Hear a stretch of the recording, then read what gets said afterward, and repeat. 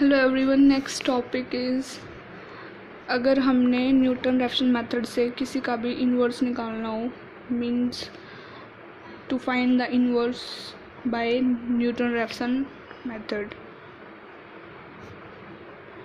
To find the inverse bye Newton Raphson iterative formula.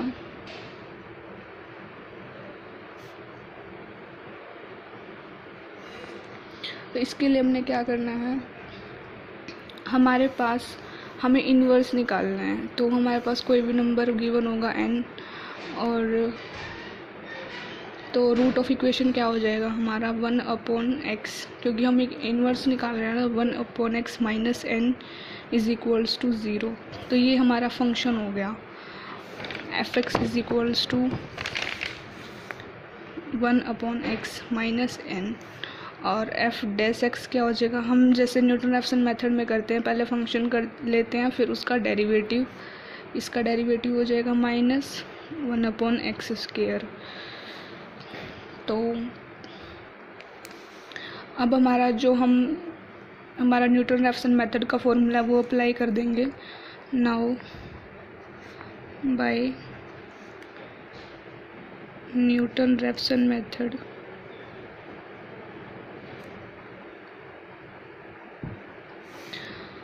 Formula होता है हमारा xi+1 is equal to xi minus fxi upon f(xi). तो इसमें हम value put कर देंगे हमारी जो भी है हमारे पास, जैसे कि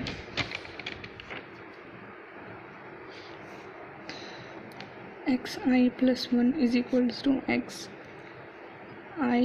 माइनस फंक्शन की वैल्यू रखेंगे यहाँ पे 1/x i माइनस n, फिर रख देंगे f(x) माइनस 1/xi²। इसको सोल्व करेंगे हम, तो ये आ जाएगा हमारा एलसीएम वगैरह लेके xi plus xi minus nxi²। तो ये क्या हो जाएगा 2xi माइनस nxi²। यहाँ से हम xi कॉमन ले लेंगे, अंदर रह जाएगा हमारा 2 माइनस nxi।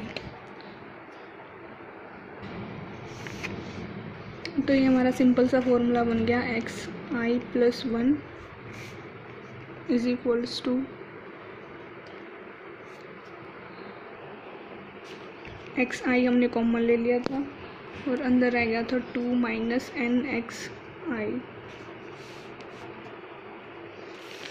तो ये हमारा फॉर्मूला हो गया इन्वर्स निकालने के लिए।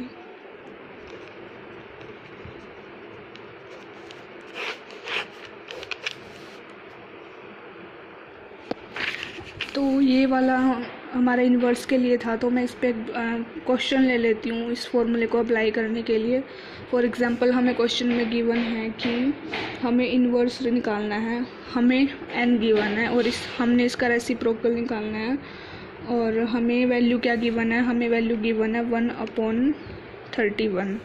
ठीक है, तो हम इसको लेट कर लेंगे x इज इक्वल टू 1/31। तो ये हो जाएगी x minus 1/31 is equals to 0,